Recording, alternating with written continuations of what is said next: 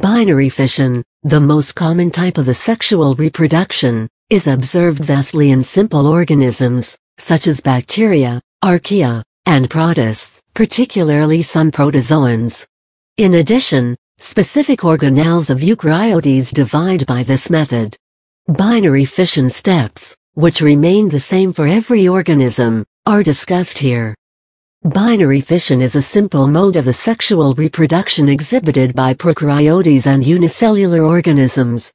It results in the formation of two identical daughter cells, each a replica of the parent cell.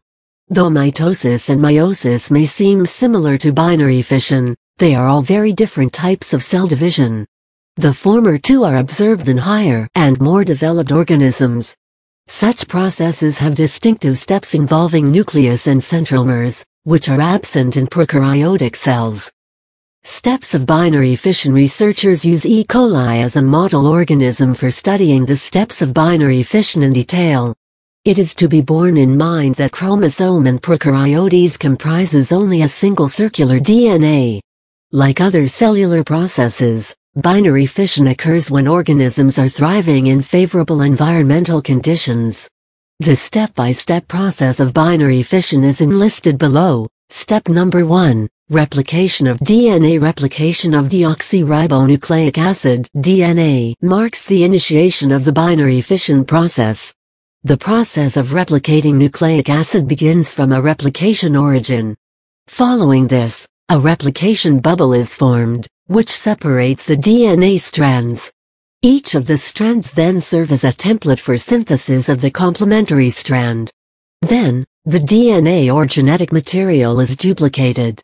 Step number 2, growth of cell. The second step in binary fission is growth of the parental cell. After duplication of DNA, the parent cell is ready to reproduce by binary fission process. As a preparatory step, it grows considerably and increases its size. At the same time, the two circular DNA strands migrate and attach themselves to plasma membrane in different sites. Step number 3, segregation of DNA. Following sufficient growth, the cell elongates and starts pulling apart from opposite poles. A division septum is created transversely in the cell. In short, the cell membrane extends and pinches inwards. During this process, separation of the two chromosomes takes place. This step is controlled by a group of proteins that assemble near the division site. Step number 4, splitting of cells. Inward growth of the cell membrane is associated with development of a new cell wall. The final binary fission step is splitting of the parental cell into two daughter cells, each having a nuclear material chromosome of its own. Problems may occur in any of the steps in binary fission, resulting in abnormalities in the daughter cells. Some simple organisms, like chlamydia and paramecia, reproduce by both sexual and asexual means, depending upon the prevailing conditions. Thus, they have an advantage over simpler unicellular organisms in terms of generating more daughter cells and increasing their population. After binary fission is over, the outcome is two genetically identical daughter cells. Under favorable environmental conditions, each of these cells grow and develop into matured cells.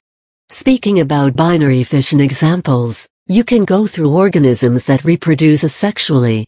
Though there are several methods of asexual reproduction, like budding, fragmentation, etc., binary fission is a common type in majority of the unicellular organisms.